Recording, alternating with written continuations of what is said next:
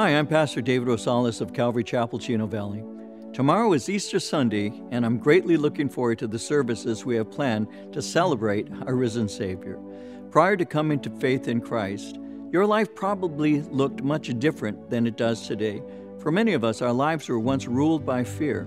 The fear of the unknown can be a powerful motivator, especially as it pertains to the uncertainty of the future.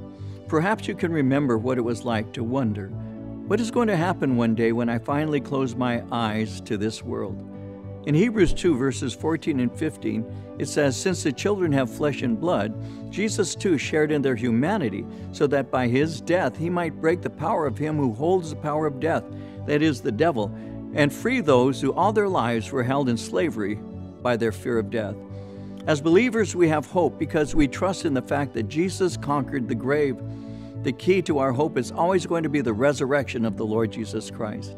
We have the ability in Christ to be prepared for the moment when one day we will see him face to face. We know that one day we who believe in him will be with him for all eternity. With Jesus' resurrection also comes the hope and the promise of his return. It says in Acts chapter 1, verses 9 through 11, "After Jesus said this, he was taken up before their very eyes, and a cloud hid him from their sight. They were looking intently up into the sky as he was going, when suddenly two men dressed in white stood beside them.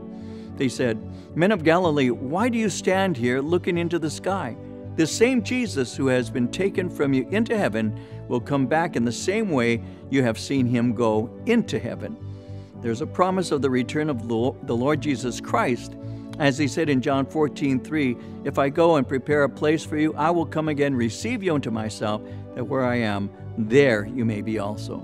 At the conclusion of chapter 15 in 1 Corinthians, Paul said, "The sting of death is sin, and the strength of sin is the law. But thanks be to God who gives us the victory through our Lord Jesus Christ. Therefore, my beloved brethren, be steadfast, immovable, always abounding in the work of the Lord, knowing that your labor is not in vain in the Lord."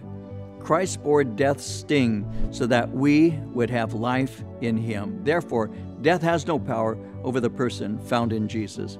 Thanks be to God who gives us victory through our Lord Jesus Christ. Because death has been defeated, we can stand firm in our assurance. I pray you have a wonderful Easter and that you would be blessed as you live a hope-filled life.